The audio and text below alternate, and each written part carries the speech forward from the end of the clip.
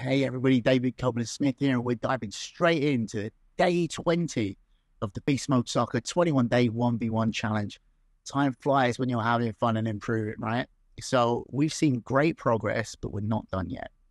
Today, we're taking our drills and skills into match-like scenarios. Practice isn't just about exercises and drills, it's about application, it's about intentional practice. Today, we put your skills to the test with game-like 1v1 scenarios. We'll recreate various match situations to challenge your decision-making technique and composure under pressure.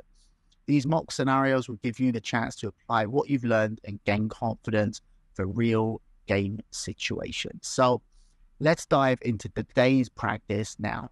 What we're prepared for you is a simplified yet highly effective 1v1 setup where you can rehearse a variety of scenarios. You'll be working as both an attacker and defender in the setup, encountering situations that range from being confined near the sidelines to engaging a defender head-on in an open space. Okay, so this is our layout. We got 4 cones, make a big square, you can make it a rectangle. So Siri's going to play the ball into Simone. Simone is going to attack that ball. So what I love about this is that, she's only going to make that. What I love about this is that it's every kind of 1v1 conceivable. You've got your side by side, you've got your face ons, you've got your back two, you've got your diagonals. The goal is to just dribble across the end line.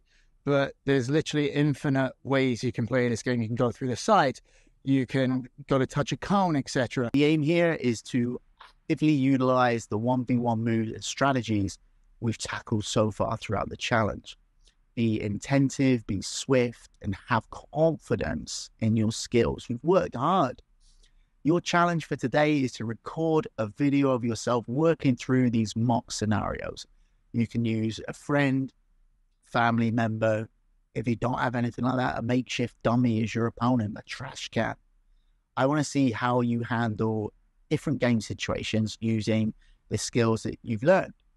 Do you have what it takes to overcome any 1v1 challenge on the field? I bet you do now. Don't forget to tag your video with 21-day 1v1 challenge, and that is day 20. Only 1 day to go in this challenge. You should be so proud of how far you've come.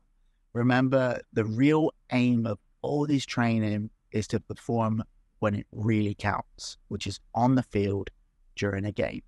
Keep practicing, keep refining, and I'll see you tomorrow for the final day of our challenge. We've got this.